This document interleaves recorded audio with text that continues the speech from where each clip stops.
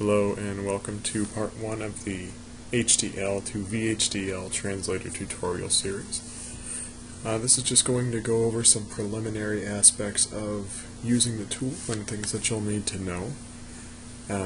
Right off the bat, a very important part of the translator is to have Python installed on your machine, specifically Python 2.7. It should also be on your system path, meaning that you should be able to go right into your command line, type Python, and see the interactive interpreter. If you cannot do that, you're going to want to add it as to your path on your environment variables. And you can either Google that, or I can include that in the description for this video below, but that is a requirement for the translator to work. Another thing we're going to need here is Quartus 2, specifically 13.0 Service Pack 1 installed. We'll be using that later in the tutorial series. That can be downloaded from, I believe, the Altera website. We'll try to post a link for that as well. And for the purposes of this video, I'll be using this demo folder here, which has some HDL files in it for our use, as well as a testing directory that we'll be using shortly here. And then on top of that, we also will be using, because I don't have it right there, the HDL translator itself. So, right off the bat, let's take our HDL translator and extract it. And I'm going to extract this to, my mouse is freaking out here, to our demo folder on the desktop.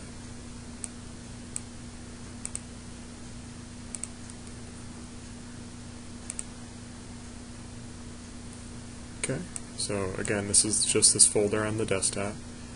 Here's our test directory, our HDL file that was included, and in this zip folder, we should have extracted a code writer, a parser, templates for VHDL, a translator, and a README document. If we open up the README, it's a little write-up on how to execute the translator, but we'll go over that in video here shortly. It also has some directions on how to unzip it, where, why, everything else in between. If you do have any feedback on the translator itself, you can contact me, lich2ja, at cmish.edu. You may or may not have a spelling error by the time you get this zip file. That's okay. Just include the dot, and that shall get to me. But basically, now that we have our translator extracted into our demo folder, let's open up our simple HDL file to see what we'll be translating. So as you can see, there's not much to this chip. Simple and or, it's going to take 4 pins, 4 input pins, P1, P2, P3, and P4, and send it to 3 output pins, LED 1, 2, and 3. This is a bit of foreshadowing for the section where we get to use the physical hardware, but all you need to know now is that it has 4 inputs and 3 outputs. And the internals, the guts of the chip, it's ANDing together pin 1 and pin 2, it's ANDing together pin 3 and pin 4, and it's sending those each out to LED 1 and LED 2 respectively. And the next set of ANDs, it's pretty much doing exactly the same thing. It's ANDing together P1 and P2, P3 and P4, and then it's ORing the results of those two things together and sending that to LED 3. So it's pretty simple, pretty basic chip, but it just is for demonstration purposes to see how our translator is going to function, and we'll be able to see that on the hardware soon. So in order to run this on a simple chip, HDL chip, what we would do is we'd open up our command prompt, and change directory to our demo folder, or wherever your HDL files are that you extracted the translator to. And I should mention that as well, that you can extract this translator to wherever on your file system, just as long as it's the same location as the HDL files that you'd like to translate. So let's go to our demo folder, and once we're here, we'll be able to run Python translator.py, and the name of the single HDL file we'd like to translate, which is simpleandor.hdl. So let's run that. And you'll notice that the translator gives you a little feedback here. So it located the file we were talking about. It's going to output it in the same directory. It knows our chip name is simpleandor.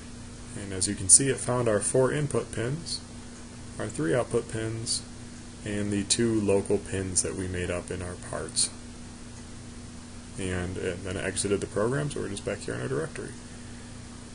So now if we look over into our demo folder, we'll find simpleandor.vhd, which is a VHDL file, which is executable, well, I guess readable by the Quartus software.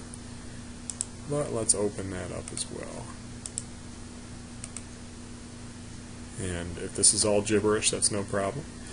But the short story is, here's our chip name it was able to discover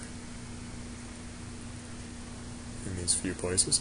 Here's our input pins, our output pins, and you'll notice it took those handful of AND chips and converted them to AND keywords in this language. Same thing with the OR chip, converted to an OR keyword. And you'll see our 3 LEDs are still down here in our parts as output. So good, everything looks like it translated no problem. So what we'll do now is close all this up, and we'll show part 2 functionality of the translator, which is directories.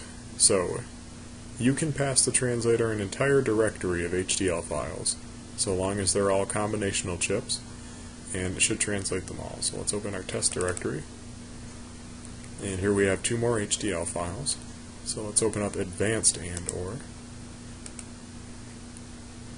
And in here it's very similar to our previous one with a few modifications. So now our output LED, instead of having 3 separate output lines, we've just bussed LED with 3 bits, and we've referenced them individually in here. So it's still ANDing together P1 and P2, but now it's going to LED with the subbus of 0, and same thing with P3 and P4, it's going to LED index 1, and our LED 3 is of course at LED of index 2, so 0, 1, and 2 is our 3 outputs. And lastly, we've taken some of our middle functionality with these repeating ANDs and made a subchip called AND group.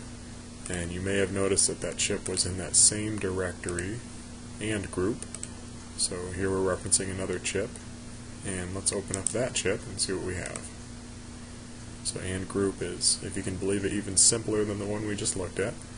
It has 4 input pins, A, B, C, and D, 2 separate outputs, and all it does is AND together A and B and output it, and AND together C and D and output it, which was basically all we were doing in our simple AND/OR, which was ANDing together pin 1 and pin 2 and outputting it, and ANDing together pin 3 and pin 4 and outputting it. So it's literally just taking this functionality and putting it into a separate chip, just for the sake of using a separate chip to test translating it. So now that we see that we're using busing and we have another chip here, let's see what we can do about translating this directory with these chips inside of it. So in order to do that, we'll go back to our demo folder, and what you'll do is very similar to translating just an individual file, where you'll call Python, take my mouse cursor out of there, and call the translator file again, and this time just pass it the name of the directory of the HDL files that you'd like to translate. So that's test directory in our case, and we'll run it. So it found our files inside of our directory, and it actually is going to export them inside of test directory, which is convenient. And it found our advanced and/or. Here's our 4 pins still coming in. Also found our output pin, our 3 output LED with busing. Then its local pins still being used are P1, P2, P3, and P4. Then it found our second chip, AND group. Here's A, B, C, and D for AND group. Out AB and out CD, we don't use any local pins. So lastly, what we'd like to do is open up this test directory. And as we can see here, we have our advanced and/or and group translated to VHDL files.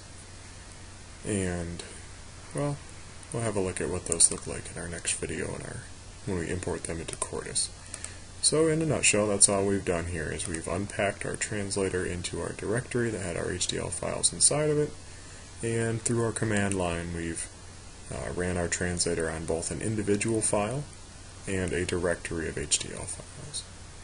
So that's all we have for running the translator, and we'll see you in the next video for importing into Quartus and then eventually pushing this to some physical hardware.